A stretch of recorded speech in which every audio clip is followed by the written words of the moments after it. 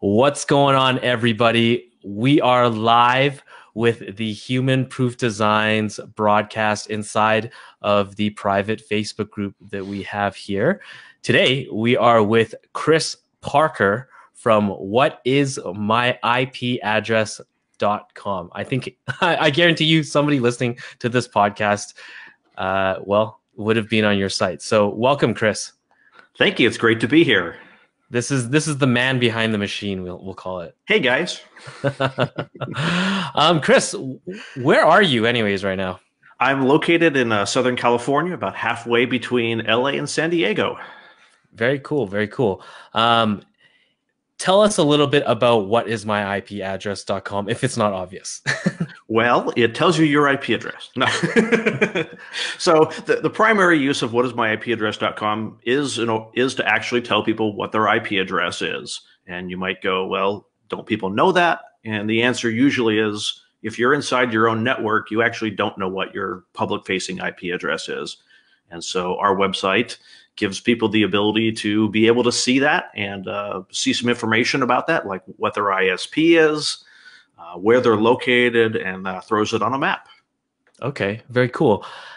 How did you start this site? So it originally started as a solution to a technical problem that I was having at a company that I was working for. Like the site name says, I was trying to find out the IP address of the company internet connection. And this was back in pre-Google days. And so I was on, maybe it was Alta Vista or Lycos, trying to find, doing a search result for a website that would give me that information. And there really wasn't a site that I could find easily. And so I thought, I'm kind of a geek. I've got an always-on internet connection at home and a few extra boxes. Let me put together a website that does that. And so I thought, well, what should I call it? Whatismyipaddress.com. That sounds good enough. Answers the question. And so very simple code. People went to the website. It just showed them their IP address. No banners, no ads, no links, no content. Just, about 15 characters. How long ago was this? That was back in 2000. It's been just over 19 years now. And congrats. Thank you. Almost just about time for the 20-year anniversary party. Yeah, I guess you'll go with your wife to Paris or something like that for that. That sounds like a great idea. I'll suggest that to her. It's on our bucket list. Awesome. So tell me about the beginning of this website, because at least a lot of our audience is mostly search engine people, SEO people. So in their eyes, wow, that's an exact match domain if I've ever heard one. Yep. But I don't think that you actually went in thinking that. So tell me a little bit about the beginning of the site and how that all got started. Yeah, like I was saying, I was never planning on starting this up as a business. It wasn't I've got this great business model. I'll tell people their IP addresses. I'll throw ads on it. I'll throw links on it to affiliate programs.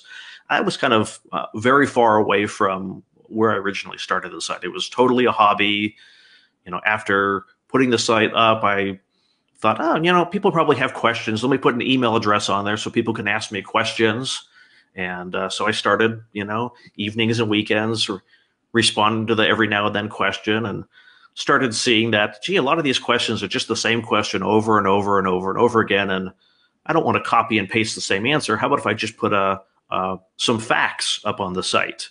And so that was the genesis of the content, was starting to fill out and answer those questions. People are asking, well, how do I change my IP address? Okay, well, if you've got a router, here's how you do it. If your computer's connected straight to the internet, here's how you do it. If you're on cell phones didn't exist then, but a number of different techniques. If you're on Windows, if you're on Mac, here's how you go about doing it. Okay, what can people find out about me from my IP address? Oh, a little bit of content around that. How do I hide my IP address? Because I don't want people to know what my IP address was. And that was a later piece of content that led into affiliate marketing. But it was just trying to be helpful and add content and thoroughly answer questions that people had. And I think that's what initially really helped the site to do well, because it was, purely beneficial content, no ads, no nothing.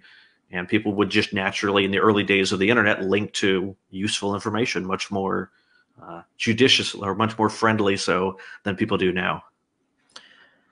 How did people find your website?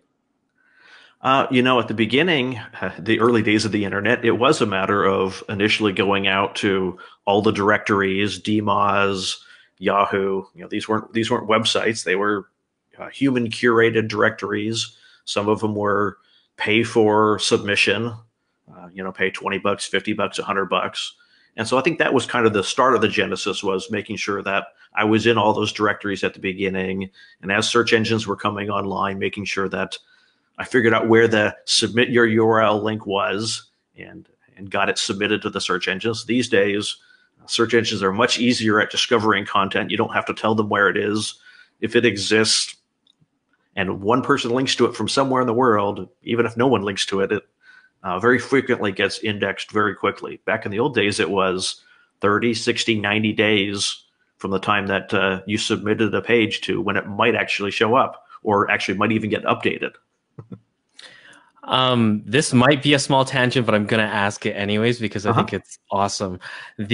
So being a search engine nerd, when you started this website, I think there were about 19 search engines that started before Google came Mm-hmm. about.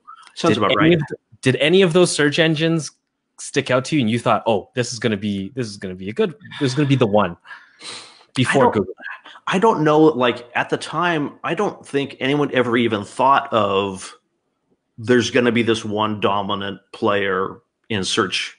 I think it was a lot more that you had search engines that were good at different things.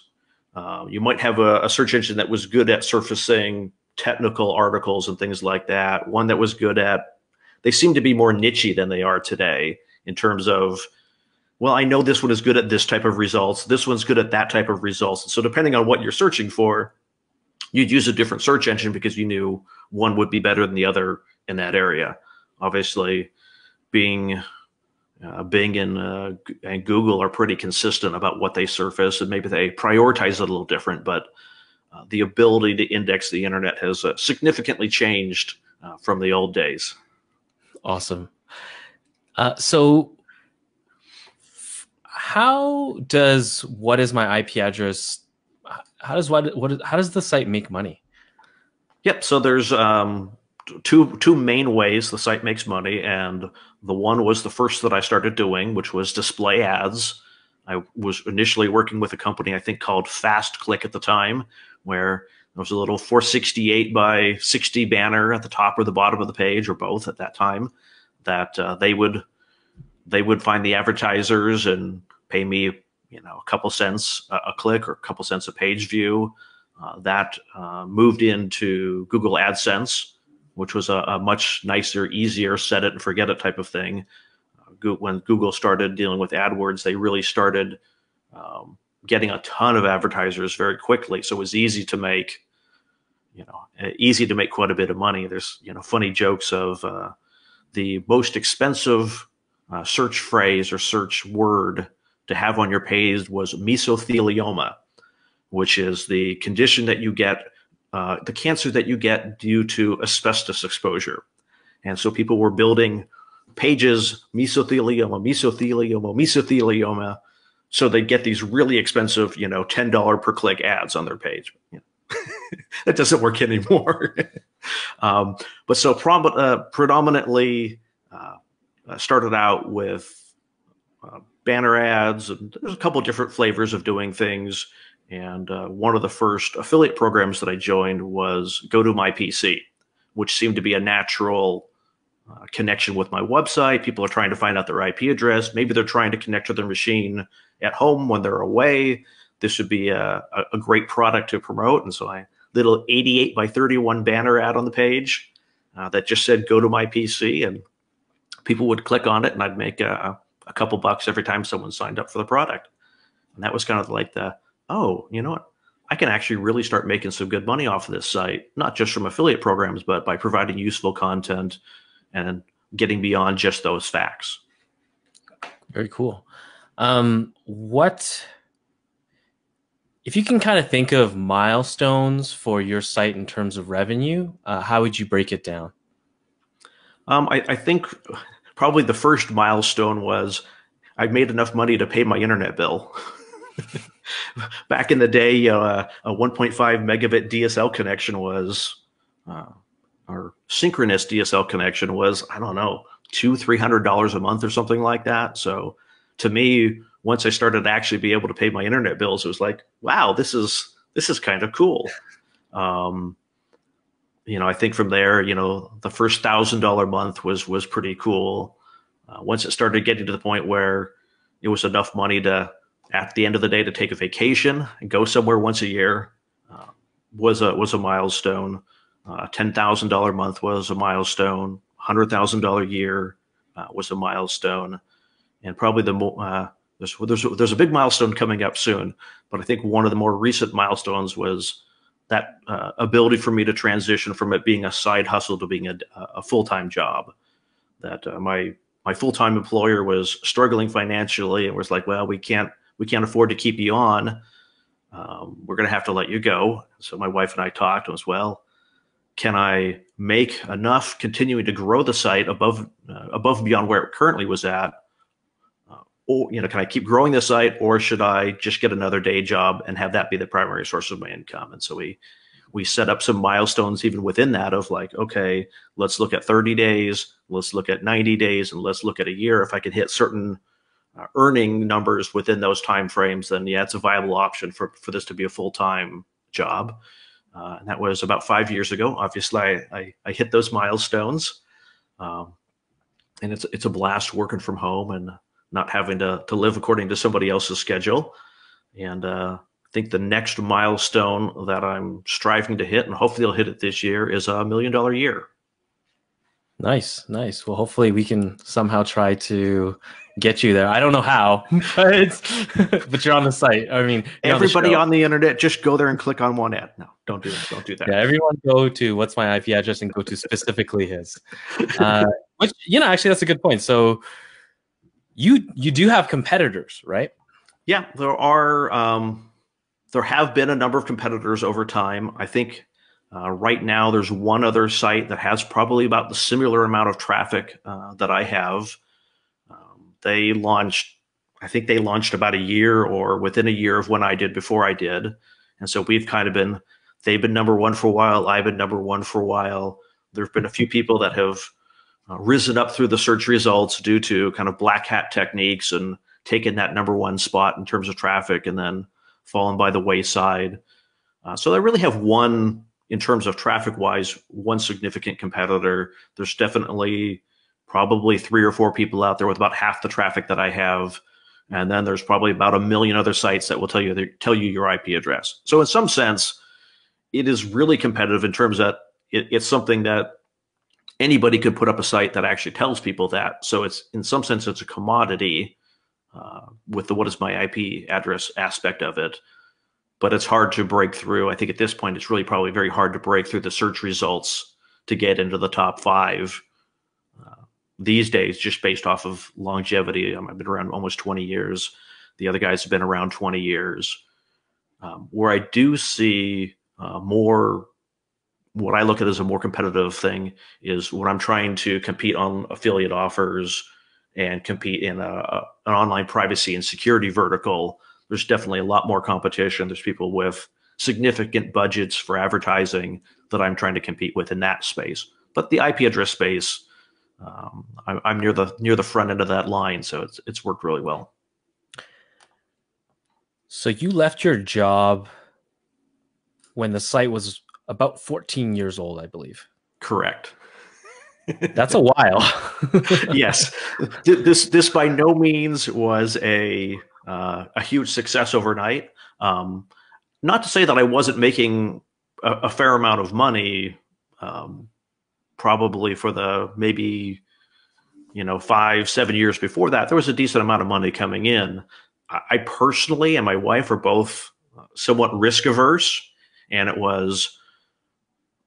I wasn't confident that if I quit my day job, I could double or triple the income on the website. So it was, well, if I could have a full-time job revenue and a side gig that generates a full-time job worth of revenue, hey, that's nice. If the economy does bad, I'm not left holding the bag. It's kind of that not putting all the eggs in one basket mentality.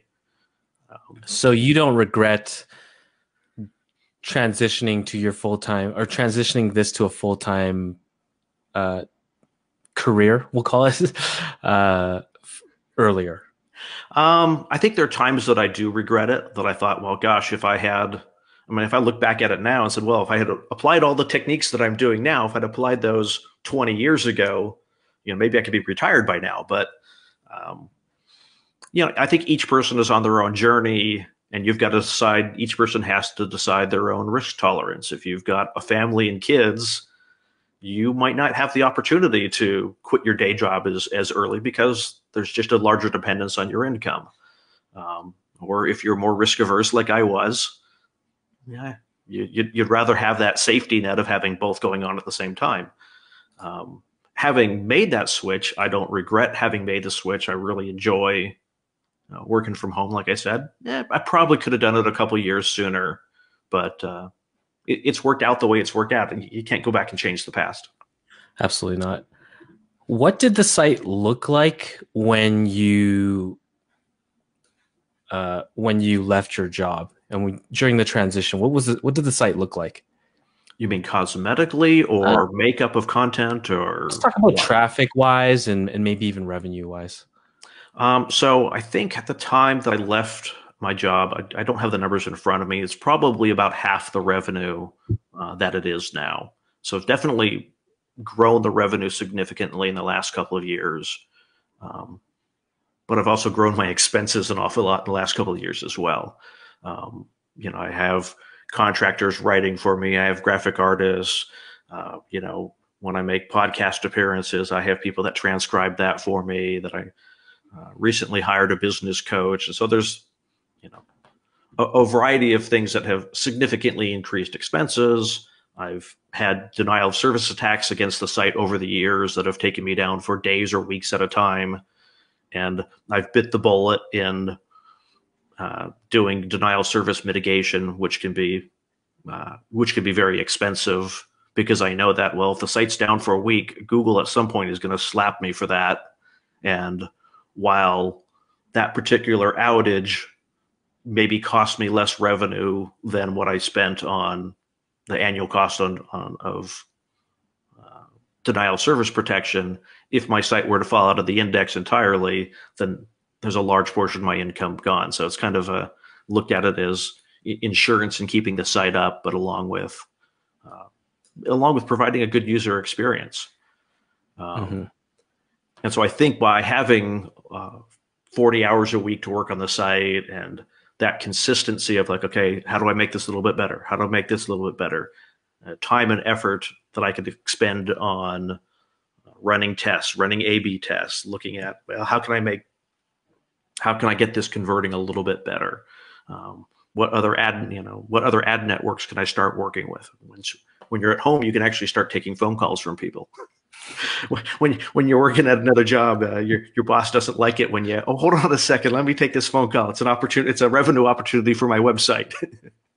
There are certain things that are just hard to do when you have a daytime job, and so being able to do those during the day, I think, really helped accelerate the growth, because I was available to make those calls, take those calls, or even be willing to accept them at all.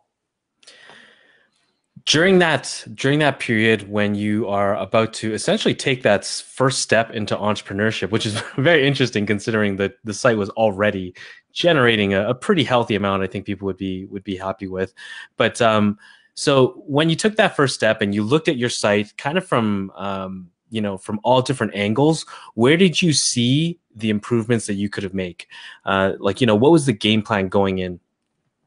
I mean, the game plan going in on making that transition was, there was a lot of opportunity for me to write or work with writers to create more content for the website, and better content, more thoughtful content where there's been more keyword research done, and content related to affiliate products that we could market that were a good fit for users on the site. And so part of it was, the display revenues there. I think the big opportunity in the last couple of years has really been the affiliate revenue, to be able to find products and services that are related to some aspect of why the person's using the site, and really being able to make a good case of, here's a good product, this will solve these types of needs, good for these types of situations, and be able to present one or more affiliates within that space. Was it just content then? Was that essentially the first thing that you kind of wanted to knock out, or were there any other things beyond that? Definitely have built new tools on the website. Programming a tool is something that takes more time and effort, that a little harder to do on the nights and weekends when you're a little bit distracted. So that gave me the freedom to invest the time and effort to build something that might be unique, that might be particularly functional, or something that one of my competitors was doing that I didn't have. Um, and there's something else and I just lost it.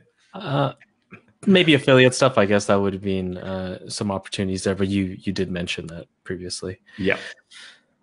What well, this wasn't one of the questions that I put on there, but it's completely fine because I'm sure you can answer it. But you talked about content, and content processes are really interesting, at least for me, and I think for a lot of people in our audience. I'm always saying that if you're going to pick a niche, which I guess you kind of pick a niche. You picked a niche by random in a sense, but if you're going to methodically think about building a publishing business, which is what people are doing mostly in the audience here, I kind of tell them, hey, try and find something that's really easily outsourced.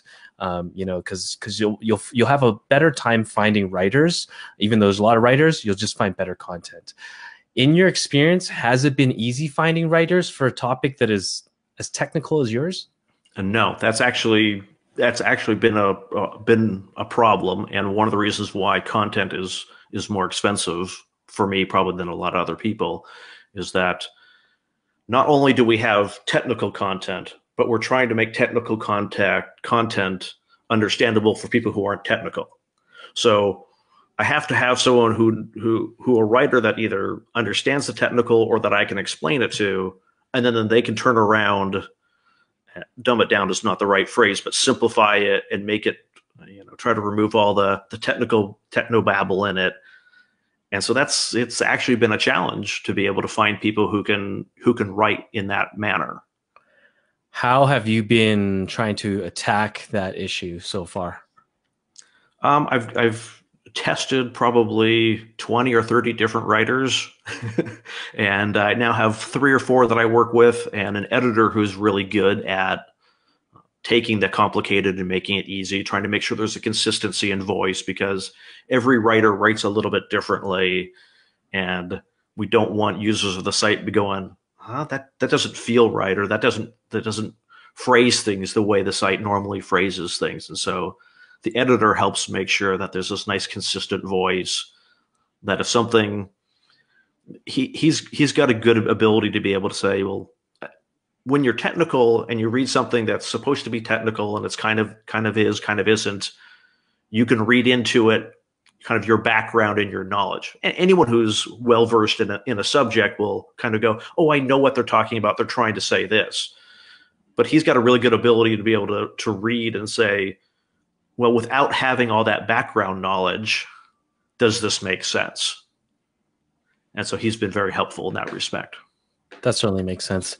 To find these writers, are you going on to like freelancer marketplaces? Are you going to writer job boards? Are you going into are you posting jobs up? Are you reaching out to people posting on Medium? Where are you finding these people to kind of fill these needs for yourself? So a long time ago, I used textbroker.com. I think it was called Textbroker. I don't use them anymore. Some of them have been people that have. I'm kind of leery about people that approach me. I probably get 1 or 2 people a day approaching me saying, "Hey, I'd really like to write for your site. I know all about balloons," and I'm like, "Well, my site has nothing to do with balloons." I don't even respond to. Or I'm an expert on all subject matter. No, you're not. And so I get a lot of throwaway people trying to Usually it's they're trying to write for SEO to get links back to their own site and stuff like that. But occasionally I do have people. I was not too long ago approached by someone who had worked in cybersecurity for 20 years and had just retired, and he was just looking to give back some of the knowledge that he had learned over his career. And it was like, hey, can I write for you like once a month? I don't need any links. I don't need a byline or anything like that. I want to keep active, and I just want to be current. I said, well, usually with these things I go like, I assume that they're kind of lying to me.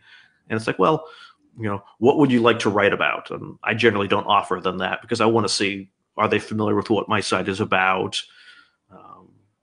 And have they even done the research? Because some of them will come back and say, oh, yeah, I know I'm writing for whatismyipaddress.com. I'm going to write about dogs. Well, okay, obviously you don't understand. But this guy came back and said, hey, here's a couple of topics I could write on. How about I start with this one? I said, okay, yeah, send it over to me. And he sent it over. It's like, wow, this is actually really nicely written. Have my editor look at it. He was really happy about it. So I've had a number of people start writing for me just because they've approached me. There's other people that I've seen them writing somewhere else and approached them and said, hey, would you like to write for me? Can I pay you to write for me? And then I've had a number of referrals of, hey, I know someone who can write about this for you. And I've generally had better results with referrals from other people more than I have job postings or soliciting guest posts. Usually it's referrals for me. Very interesting. Very interesting. I mean, I really like that just because I mean, we talk about, finding a subject to build your site around that's easily outsourced. But of course, whenever you kind of go through those hurdles to do the outreach, ask for the referrals, you are building a moat around your business with the team that you have. Were you editing content at the very beginning yourself? At the very beginning, at the very, very beginning, I was writing. And then for stuff that I was less familiar with or didn't want to write about, I would go out to a fairly inexpensive service, have someone write it for $5 or $10. If the page did well in terms of drawing traffic, I would potentially go back in and edit. And if it continued to do well, I'd very often go back and have a more experienced writer just entirely rewrite the article, making sure we're still talking about the same thing, but rewrite it so that it's better. And we still go back and do that on a regular basis. We look at content and say, hey, it's been a year since we've looked at this content. What can we do to make it cleaner? What can we do to clarify things that maybe have changed a little bit, or just things that we have learned of like, oh gosh, we've really missed out. In an article trying to be authoritative, we've really missed out on this and that. Let's make sure we include that. Or there's just new terminology that people are using, so we need to update it for keywords and stuff like that. Where did you learn all this stuff? By doing it. That's what you get over 20 years of practice. I think I've probably learned a lot in terms of coming back and rewriting the articles, or my editor coming back and rewriting articles. I hired a business coach who also is well known in SEO, Stephen Spencer, and he's really given us just a fire hose worth of things that we need to look at when we're writing ideas. Are we using all the related words when you're talking about, let's say you're talking about mowing your lawn? Are you talking about grass clippings? Are you talking about, I don't know, allergies? All the things that are tangentially related to that content, to make sure that Google sees that, yes, this is an authoritative topic about this, because they're mentioning all the appropriate phrases and usage material, kind of all that usage linguistics around it. Right. So trying to cover the whole topic, really. Yep. In a single piece of content. Yeah. And moving away from the 600 word content to the 3,000 to 4,000 word content. Do you have a system right now in place for for updating that content? Like, do you have signals that tell you, I think we should be working on this piece of old content? I don't have a system in place. I do periodically kind of review what pages are generating ad revenue, what pages are generating traffic, and looking back at it and say, well, is this something that, maybe it was written a couple of years ago? Is there a call to action that we could add to move them to some other place on the site? Is there an affiliate product now related to this that we might be able to talk about? And sometimes, there's definitely times we've gone back and looked at content and went, wow, that's really bad. We just need to remove it from the site altogether because it doesn't meet our standards anymore. Or it's like, well, we just need to rewrite it. So we kind of work through it, but is there a clearly defined, documented process for reviewing existing content? No. Maybe there should be. Maybe. So, your site is pretty old at the time when it's about 14 years old when you are starting to get, whenever you take the dive and start putting on content on there. Did you notice that it was easier for you to rank for these maybe more difficult keywords because of the authority that your website already had? Yeah, that was kind of one of the revelations a number of years ago was I could write about anything that was tangentially related to IP addresses, link to it from our homepage, and it would rank in the top 5 search results pretty consistently. So that has been part of the logic of like, okay, we need to use this authority to start ranking for more and more keywords, more phrases, more concepts that are tangentially related and not. I think initially it was like, well, I just want to talk about IPv4 addresses, IPv6 addresses, changing IP addresses, hiding IP addresses, and starting to branch out and have a wider reach of content that's not always so closely tied, but it still makes sense that it's related. Okay. Does most of your traffic come to the homepage? Yeah, probably about half of the incoming traffic comes into the homepage at this point. What do you do to get people to not leave? That has been the probably the biggest difficulty in terms of that homepage content, because people are specifically coming there. I'm just here to get my IP address and leave. I'm not here to do research. I'm not here to educate myself. I'm not here to figure out what the best product to buy is. I'm here for my IP address and I'm gone. So we've tried to draw more attention to, well, what does that IP address reveal about you? We've actually probably gone overboard in things that you can do and things that you can see on the homepage in an attempt to get people to go other places on the site and try other tools.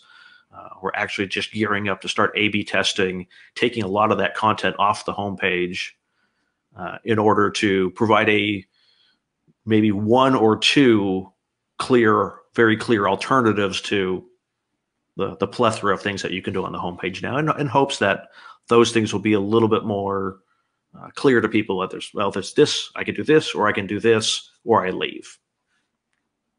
And how has that gone? Well, we're in the process of building it, so hopefully in the next month or so we'll start testing it and see if we're able to draw traffic away from the homepage by doing that. Okay. Historically, though, it has not been particularly effective. Let's talk about ads, because Yes. that is, well, I'm sure there's people on this podcast already screaming, why are you not talking about ads? So what can you tell us about your business in terms of ads? Like how is it structured on your site? Did you move around stuff? Tell me everything you know about ads. Okay. So for the longest time, the vast majority of the income on the site has been display ads. So we'll talk about display ads first. For most people, if you're looking for a simple solution, AdSense is probably a phenomenal set it and forget it. If they accept you, you can very easily, I want an ad here, I want an ad here, this size, that size, and move on. And you'll get, if you're in a vertical that has advertisers, you should get a fair amount of revenue, or a good revenue earning on those ads. There have been a number of things that have happened in the last few years, that of products that can compete against AdSense. That if people are using a platform called DFP, DoubleClick for Publishers, I think Google has now just recently renamed it Google Ads. I think that's what they've renamed the platform, or Google Ad Manager, one of the two. It's a platform where you can load in a bunch of different networks that would pay you by, I know that this network pays me about $1 per thousand impressions, so I'll set it to compete against AdSense for this rate. That had been the model for a number of years. There's a newer technology called header bidding that has come into play that allows a little bit of competition to happen in the browser, and in the ad servers, on the ad server side, to be able to surface some of those higher paying ads to compete against AdSense. So you might have an ad network that I'm looking for, someone in Southern California who's this age range, and we know that this IP address represents that person, or based on their cookies, and we're willing to spend a ton of money to get an ad in front of this person. And if that can surface up and compete against AdSense, you can make an extra 20 or 30% on your display revenue by implementing a variety of header bidder partners. And there's usually a limit that kind of that 6 to 8 partners that bring competition in against your existing display ads. So DoubleClick. So I am by no means an ad expert. So I'm certainly probably going to come from the same angle as someone in the audience. Mm-hmm. So from what I'm hearing is that there's two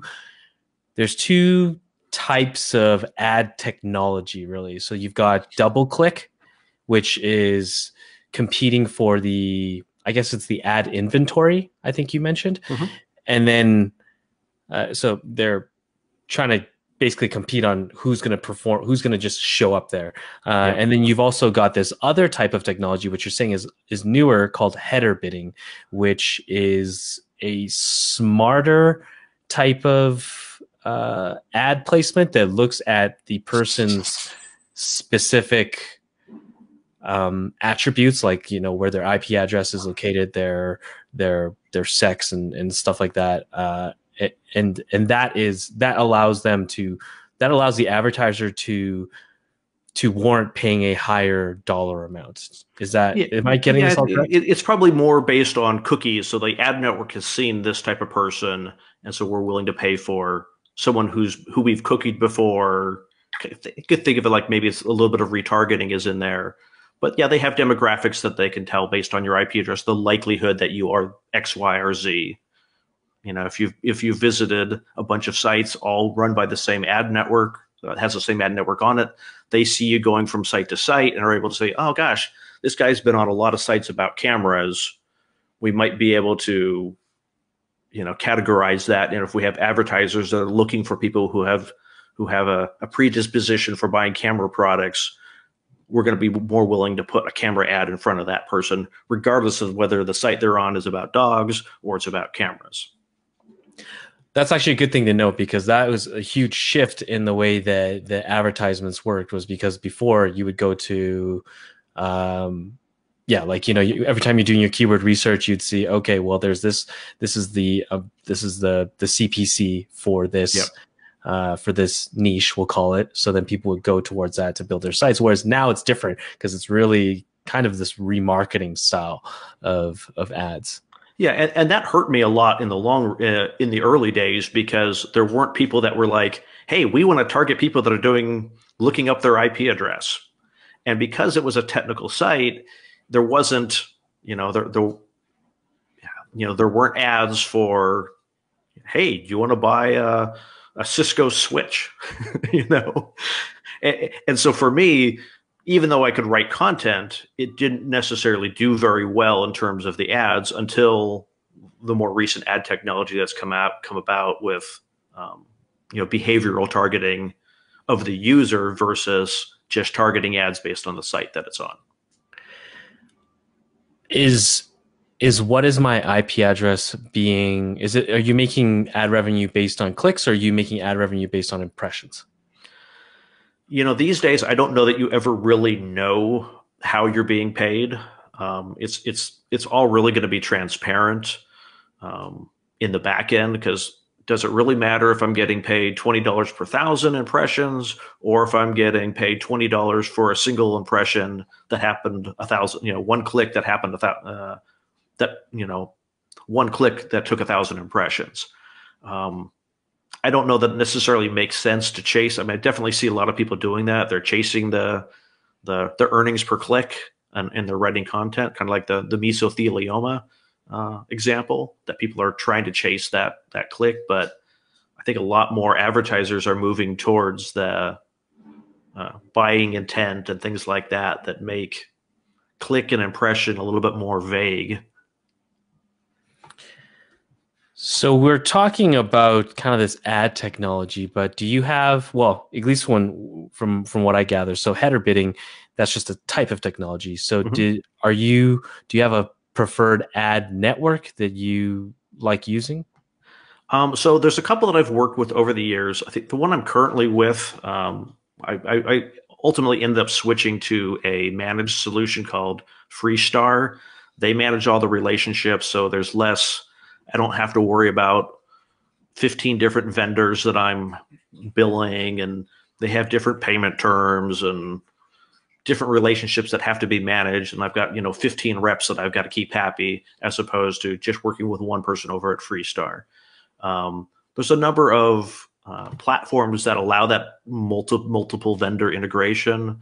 Sovereign, SOVRN, has a good platform. AppNexus has a good platform, as well as Index Exchange. Those are probably the big three, kind of in the header bidding space, where they'll provide a fairly simple series of code edits that you can put on your site. Here's where I want my ads.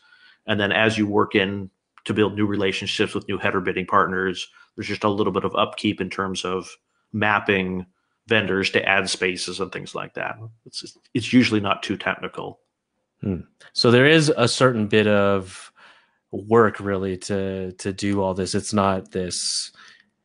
I would imagine, a lot of people, at least in our audience, are working with Mediavine most of the time, or media.net or AdThrive and things like that, which I think is a bit of a more of like a managed solution, which sounds something In similar. some sense, it is those are managed solutions.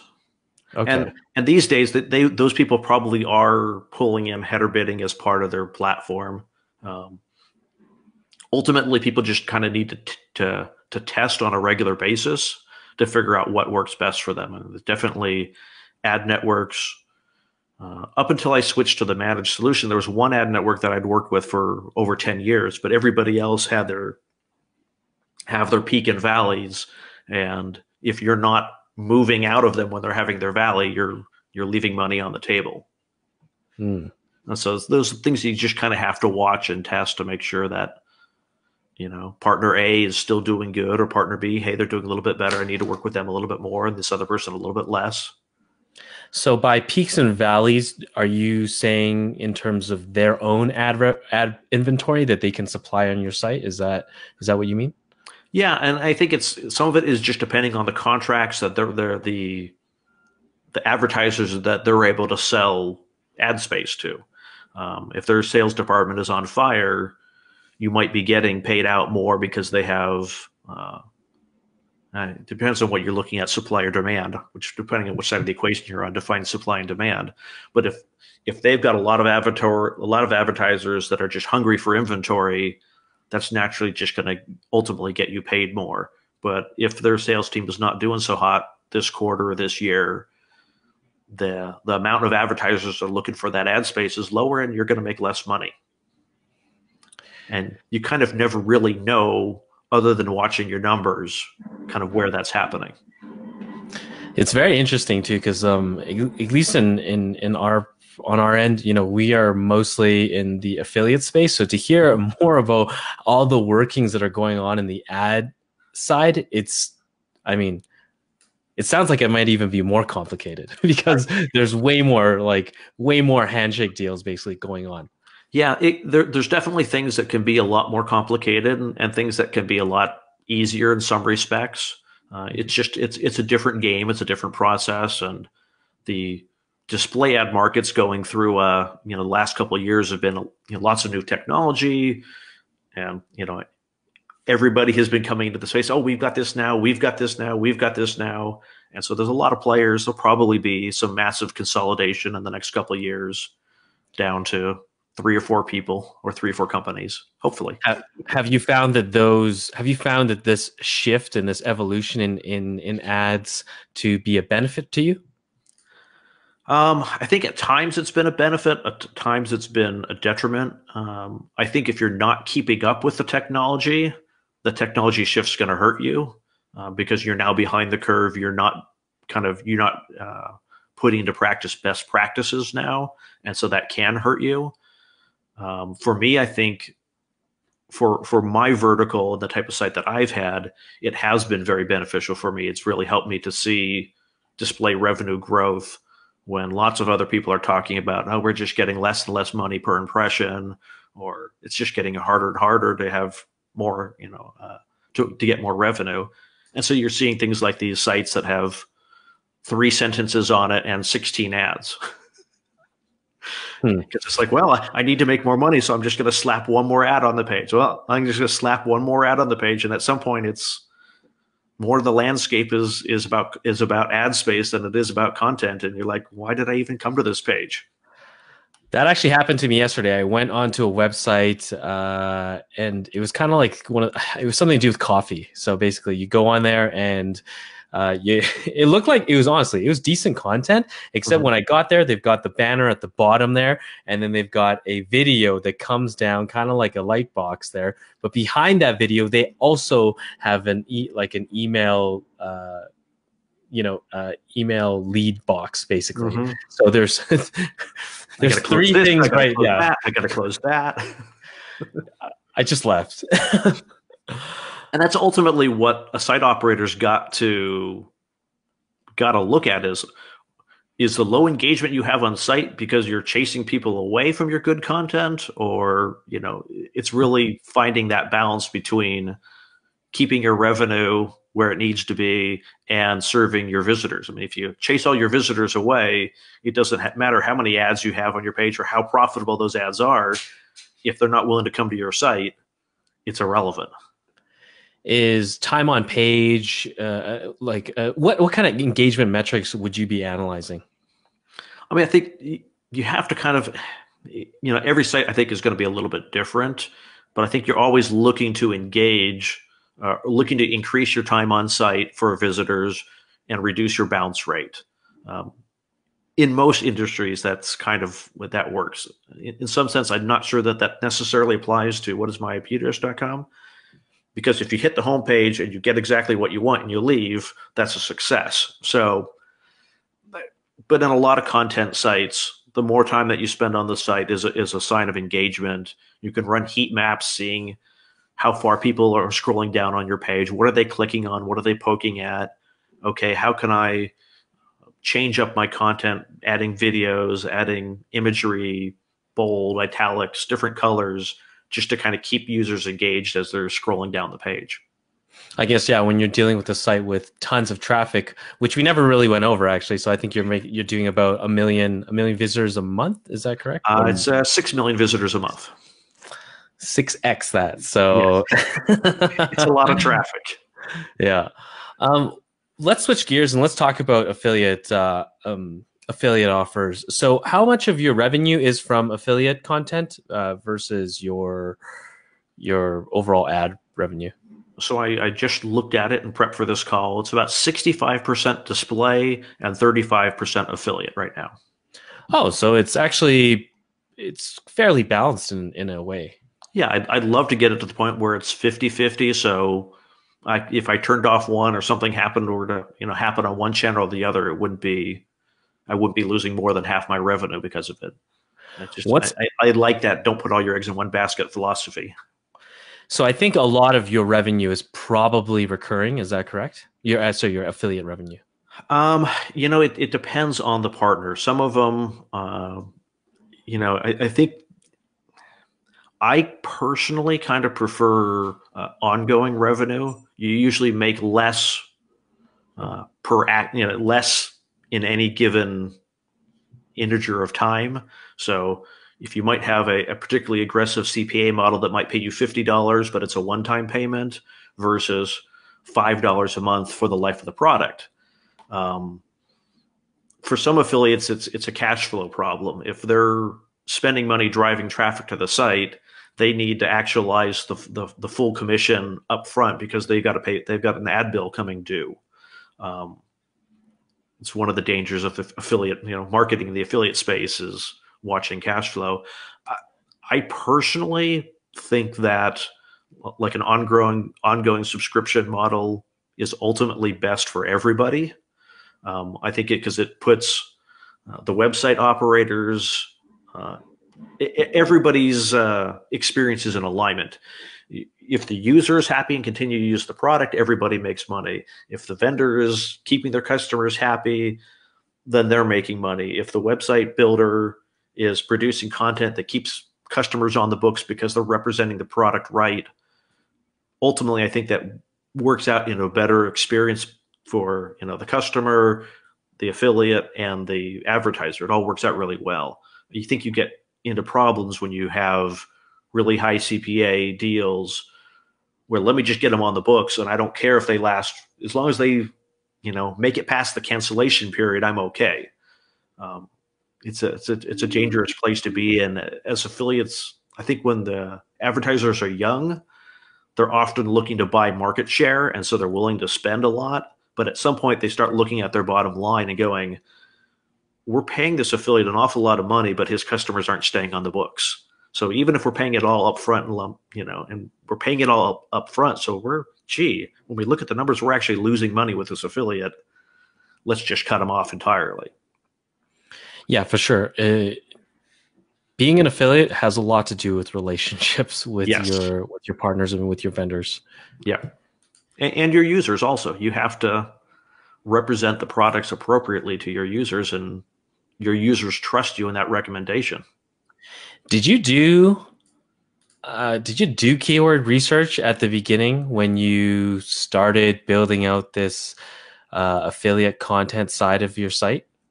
Initially, no, I didn't do keyword research. It was just a couple of people a couple of vendors in the online privacy and security space approached me and said, "Hey, we have a product that we think would do well with your audience." So it wasn't, it wasn't great forethought on my end that resulted in my entrance into this space, but it was advertiser driven saying, "Hey, we have a product that we think would work really well here.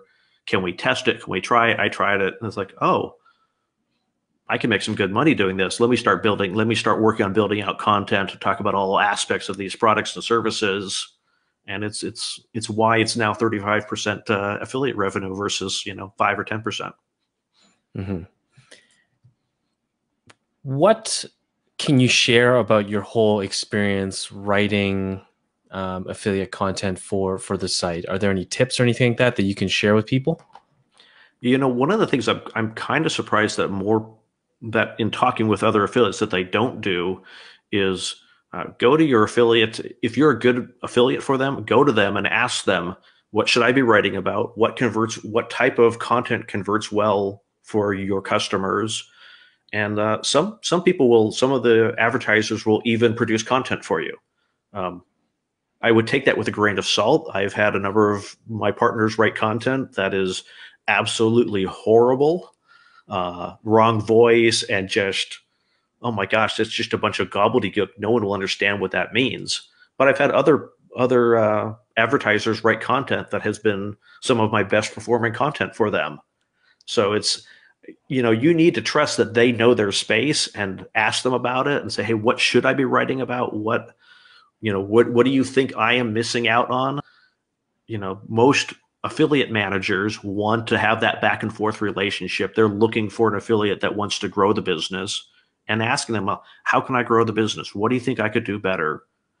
You know, they have the advantage of they're coming from the position of they see all their affiliates and they know, well, this guy's doing this and it's working really well. This guy's doing this and it's working really well. You're doing this and it's working okay. And so they can generally offer some really good insights as to where you might be, where you should be potentially putting some more focus where you're not.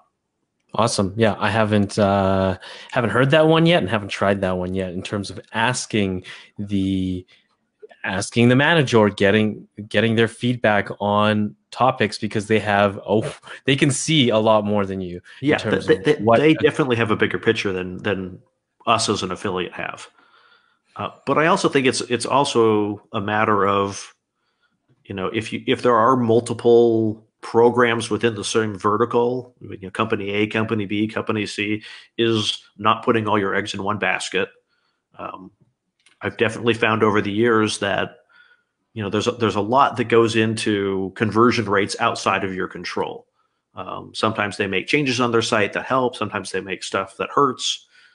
They have TV campaigns which can hurt or help depending on how you look at it. And sometimes popularity of particular brand names ebb and flow as well. Most of the affiliate programs that I'm currently running in the online privacy and security vertical are not the ones that I initially started with.